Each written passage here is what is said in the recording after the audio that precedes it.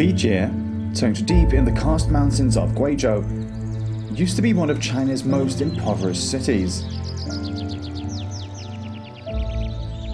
It was once known for its exceedingly barren land.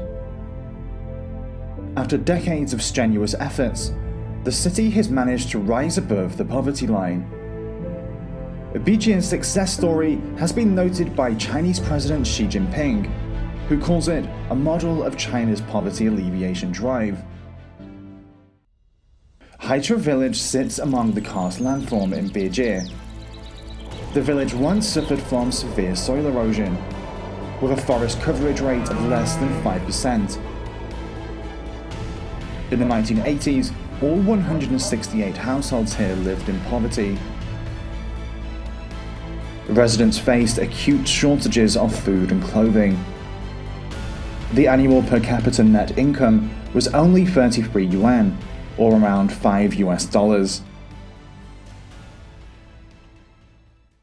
Things began to change in 1988, when Bijie was approved by the State Council, China's cabinet, as a trial zone for poverty alleviation. Backed by the central government and other state organs, Haichu village pressed forward with planting trees. After years of hard work, pine trees took root in more than 800 hectares of land. The once barren mountains turned into a luscious green. 以前我们村是愈贫愈缓，愈缓愈穷，愈穷愈贫。现在我们水土好了，粮食产量翻了几倍，种的有苹果、食用菌大棚、养殖场，村民腰包一堵起来了。2016年，我们实现了准村脱贫。 Just over 30 years ago, the per capita net income in Chengman Yuan village was less than 200 yuan a year. The village once struggled with severe deforestation and poverty, but it's now a major production base of citrus fruits. 以前我要在赤水河边种玉米，好不容易一袋新土，大雨一下，这沙亩地冲了1亩多，一年富旱50多天，包括不能收奖，一年做来只够8年吃。 In the 1990s, villagers shifted from planting corn to cultivating fruit trees, under the guidance of agricultural experts.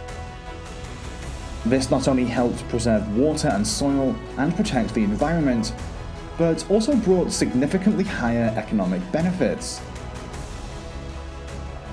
我们陈满园村，现有果园7500多亩，年产水果2000多万斤，一年365天，你什么时候到陈满园都能吃到树上新鲜的水果。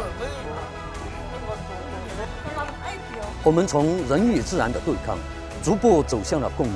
虽然提为贫困地区全面建成小康社会，不断探索着新的路径。 On November 23rd, Guizhou announced that its last 9 poor counties had been removed from the impoverished list, including 3 in Bijie. This also indicates that China had removed all poor counties from the poverty list.